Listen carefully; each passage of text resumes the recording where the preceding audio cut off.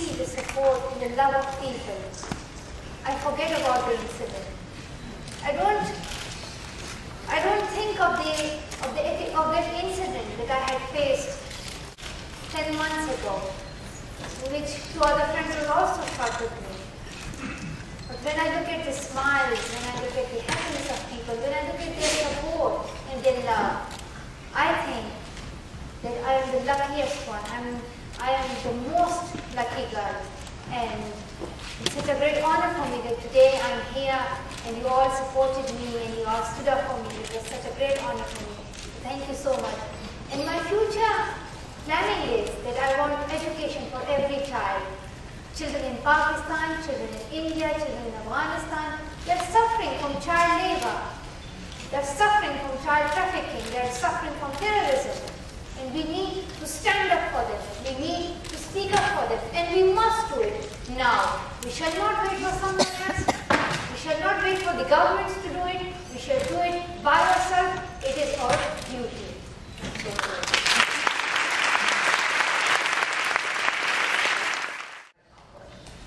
There's multiple ways to get involved now, and we're building that up. We hope to have everyone who's expressed support for Malala for her campaign join. Right now we have our Facebook, Twitter, Instagram if you want to be part of the conversation and share your ideas why this is important to you. We have our donation portal up, and we're going to continue to find new ways to engage. We have Malala's story being revealed in her book, which comes out in 2 weeks, and I know that all of you who read it will find it very inspiring and very insightful in terms of what it means to be a girl in many parts of the world. And we'll continue to come up with new platforms to engage the energy that exists around this issue.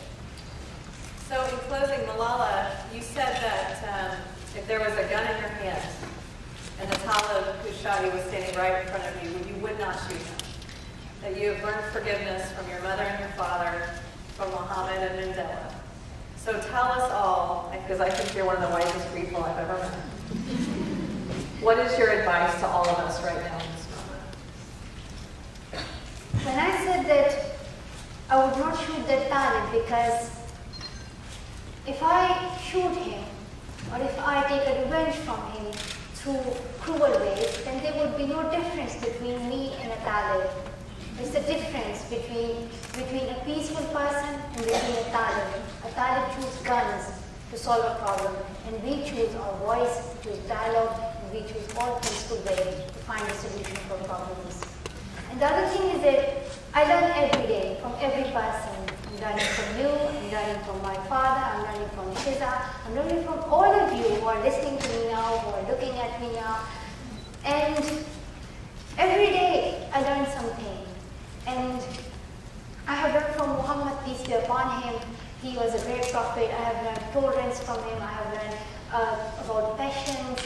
And then people like Martin Luther King Jr., he was a great man. And at that time when he was saying that I have a dream, he didn't know that tomorrow his dream will come true. And he did it.